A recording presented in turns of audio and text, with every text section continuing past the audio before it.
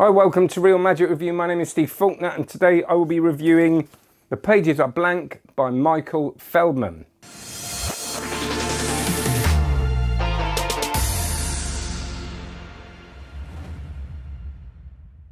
Before we do this, please like and subscribe, and very importantly, it's all very important, isn't it? But check out onlinemagic.co, 900 plus videos of me teaching you magic. There's a new rubber band course, there's special guests. We've just had Noel and Roddy doing a session on creativity. The week before that was John Allen. We've had David Williamson, Luch. I'm not going to go from all, Andy Gladwin, loads of people, but they're all uploaded, 150 live sessions, and there's no better way than learning, other than doing the stuff yourself, than listening to magicians talk and their concepts and their struggles and the challenges and all that. So, and loads of different courses on there on all the card moves you'll need, the concepts, how to practice, the Royal Road to Card Magic, all that. Right, have a look at that, onlinemagic.co. It's great, and don't just take my word for it. Okay, so this is a book of card magic. Love a book of card magic, but I do sometimes think, is there anything else that we can, how can there be more things we can do with a deck of cards? And of course there is, and it's endless, which is why I love it, really. This is the latest-ish book from one of the latest books from Vanishing Ink, so it's beautifully made, all that, I don't have to say that, beautifully printed, beautifully made, looks great, photographed wonderfully by, I did have it, James Murphy, and cover design by Mihal Kachalek, who's done a lot of this stuff. So it all looks great, that's good, brilliant, good quality. Is the stuff usable? Is it easy? Is it angle proof? That's what everybody wants to know, innit? Probably usable, yes. Commercial, yes. Easy, no, a lot of it, but we'll talk about that in a sec. If you've seen the trailer, Michael has this really, well, something that I empathise with, a way of performing magic that is kind of out of sync with a lot of what we've been told for many years. And it's so nice for someone, and it's not the first time, I'm not saying he's the only person that's done it, but saying, no, when I perform magic, I say, it's sleight of hand, it's not real magic. You know, I'm doing this as a human being, it's years of work, and there's so much you can do, and I do all that stuff, and I really, really love it. And it's nice for someone to say, actually, for him, it doesn't work to, you know, click to create the magic moment, and ooh, for some people it does, for me it doesn't, and it's so nice to know I'm not alone.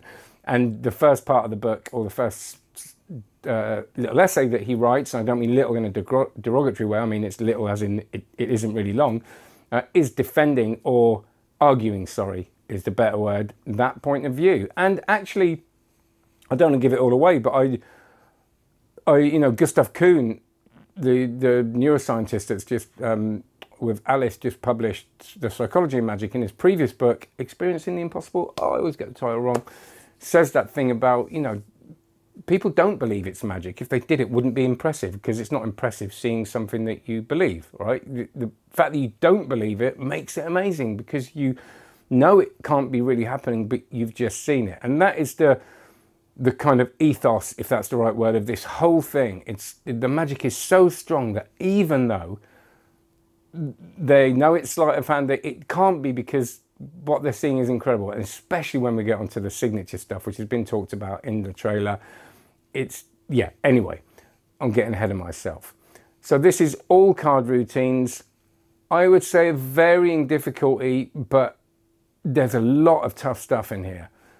This is for people like me, or people like you, that will, even if you can't do it, go, that's a really good challenge, I want to really learn that. So this is for definitely intermediate and above. There's no self-workers in here, but but for me, the value is, I've always read this stuff, whether I could do it or not, because I think it builds our knowledge, and that's a different thing, but you know, don't let that put you off. Importantly, it's readable, and it's readable without cards in hand. Now, reading this has humour in it, and I think there are so many dry reads. You know, I love Marlowe and stuff like that, but it's pretty dry stuff. You've got to be in a certain mindset, excuse me, to do it. It reminded me a little bit of reading Chris Kenner's book. I mean, it's just funny. It's got these sort of quips. It kind of plays with you a little bit. It messes with you. It's got a great gag on sort of time travel. And I like that. And I like the fact that right at the end, it brings you back to the time travel idea. And it feels like a crafted book. And a book that's been written by him. And I know that's obvious, but you know, some books you think it could have been written by anybody. It could have been ghostwritten. It's just a set of instructions, but everything in here felt like it had a personality behind it, which I really, really love from a magic book, especially if I have to review it, because I have to read a lot of them. The foreword by Garrett Thomas I really liked as well. That's lovely. And he talks in that about the fact that he's spoken for hours with Michael, talking about the philosophy of magic, and he does have some really strong opinions, some of which I disagree with. And actually, Garrett Thomas, not Dan Garrett, talks about how they talked a long time and they disagree. And I actually disagree with some of the stuff in here, but I like that. I like that I'm challenged, because I could be wrong, right? And I'd rather someone said something really strong and I went, oh, hang on a minute, than someone just be a bit fluffy and you know, kind of a bit non-committal, which again is his big thing. Commit to what you're doing. Don't just go to people and be fluffy about it and vague, you know.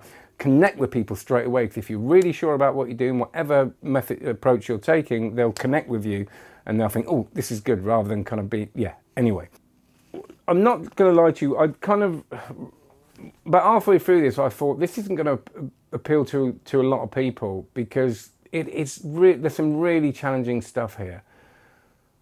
But then straight away, so for example, there's a bit where you got like 10 bottom deals in a row. Yeah, right. So, and that's why I sometimes disagree with him, because he talks about Aphos, anytime face-up switch by Marlowe, saying nobody does that, it's rubbish, it looks terrible, nobody should do it. He doesn't say that, of course. But actually, I think there are ways of doing it, maybe when people aren't kind of focused on it. I think the way most people are doing it, yes, it can look too cozy, but then go, oh, and this is where you want to do 10 bottom deals. Well, most people doing that, it might look a bit ropey as well. But again, in performance, you know, it's a different thing. You don't have to be that advanced to do a lot of the stuff, and you will find ways, if you know your stuff, of swapping out some of those moves. Straight away with that routine, with the spell check routine, I thought I don't have to do bottom deals there. I could actually do that. I could come back with a multiplexing idea in a different way. And that's what I want from books now. I don't want them to just give me I've got enough stuff. I want them to kind of ignite that kind of thinking and that kind of disagreement. This is really good. It's really solid card book. You're not going to do all the routines out of it, but you are going to be a better magician and more knowledgeable magician because of it. It's well written. You should be very proud of it. I certainly would be if I could put a book together like that. And I think it's a real valuable addition to, no doubt, the countless books many of you have got on your shelf as well. Oh, I always get told off for not saying a negative in it. Negative is, it really is only the fact that it's going to be too challenging for a lot of people, those moves. But don't stop there. Do think about what you can do instead. And actually, most of the time, he'll give you different ways of doing it. You don't have to do the 2-card 1 palm. You can just do it normally. But you are going to have to palm cards in a lot of these routines and do sleight of hand. All right, there's no cross-cut force in here, but maybe you can do that instead. Have a think about it. Right, thank you very much. Waffle, waffle, waffle, that was, wasn't it? How long was it? About 3 hours? Go and have a look at onlinemagic.co. That's a little bit more concise. You can actually learn some magic on there. And have a great one. Do like and subscribe.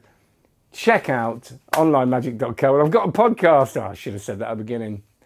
Have a look at my podcast. Just search Steve Faulkner's Magic Show. There's only one episode now, but yeah, that'd be lovely. And put a review if you like it. Cheers.